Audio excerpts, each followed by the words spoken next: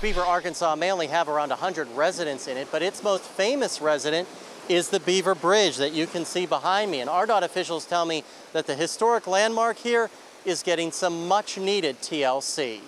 Nestled in the mountains of Carroll County, just to the northeast of Eureka Springs off Highway 187, you'll find the Beaver Bridge.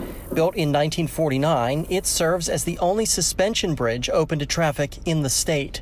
Designated a historic landmark in 1990, the one-lane bridge and its bumpy, creaky, all-wooden deck have become part of Northwest Arkansas, according to RDOT's Steve Lawrence, and folks who live and visit the area. We had plans to replace it at one point, and there was such an uproar over that we ended up just canceling the project. And that's why we're still maintaining and taking care of the bridge, and for right now, it's gonna be there.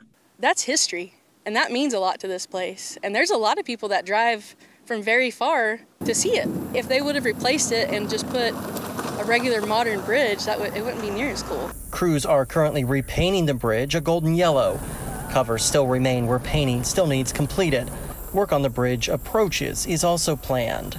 Now, RDOT tells me that maintenance here on the Beaver Bridge is needed about every 10 to 15 years, and the reason for that is pretty simple. It's not necessarily because of the traffic volumes that the bridge sees, but at times you can blame the weather. When the area sees a lot of rainfall and they need to do controlled water releases from Table Rock Lake, that causes the White River that you see here behind me to swell quite dramatically, and that can actually swallow up the bridge, putting it underwater.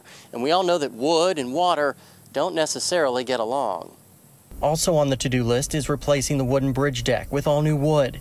You can see the sorry state of the wood in some spots, but the bridge is still more than safe to cross.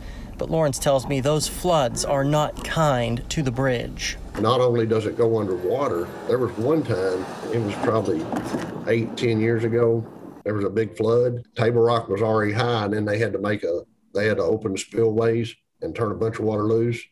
It nearly washed the bridge out. And Page, RDOT officials tell me that painting work here at the Beaver Bridge will get back underway Tuesday morning once their crews return from the holiday weekend break. But the real work will start next week, more specifically next Monday morning through Thursday evening. That's when crews will completely close the bridge here while they replace that wooden bridge deck, and it should give new life to this 72-year-old structure.